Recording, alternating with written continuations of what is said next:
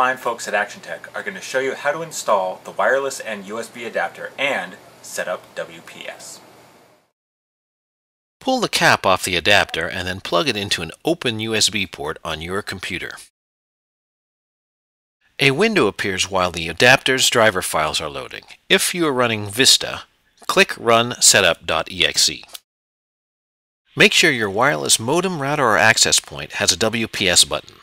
Press the WPS button for 2 full seconds. Press the WPS button on the USB adapter within 2 minutes of doing the same on the router. 2 windows will appear, one while the adapter authenticates and the second when the authentication is successful. You should now be able to surf on the internet.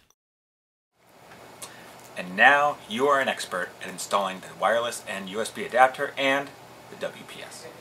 For more helpful information, go to www.actiontech.com/howto.